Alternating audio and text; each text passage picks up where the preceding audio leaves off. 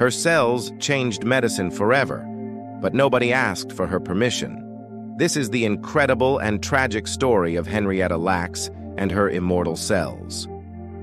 Back in 1951, Henrietta Lacks, a black woman from Baltimore, went to the hospital for cervical cancer treatment. During her procedure, doctors took a sample of her tumor without her knowledge or consent. They soon discovered something astonishing. Her cells, unlike any others, could divide and multiply endlessly in a lab. These cells, named HeLa, became a cornerstone of modern medicine. They were crucial in developing the polio vaccine, advancing cancer research, and so much more.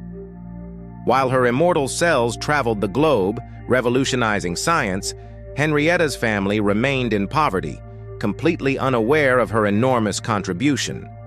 More than 70 years later, HeLa cells are still growing in labs worldwide, making Henrietta one of the most influential figures in medical history, though she never knew it.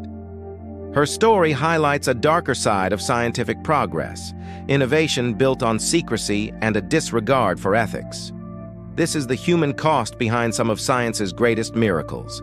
If you want to uncover more hidden truths from history, be sure to subscribe. Thanks for watching.